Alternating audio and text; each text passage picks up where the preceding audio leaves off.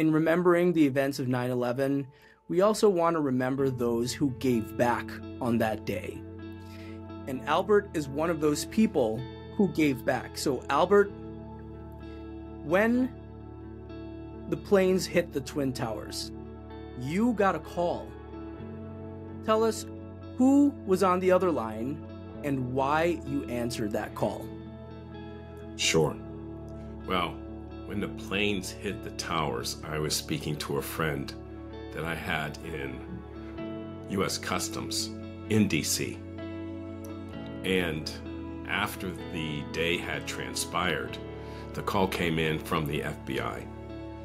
They wanted to bring in select individuals to a special enclave to support their efforts in working with the 9/11 terrorist watch list.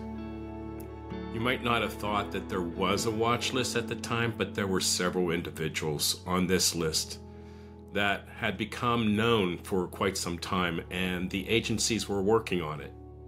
But they didn't have enough manpower, just like we don't have enough manpower today.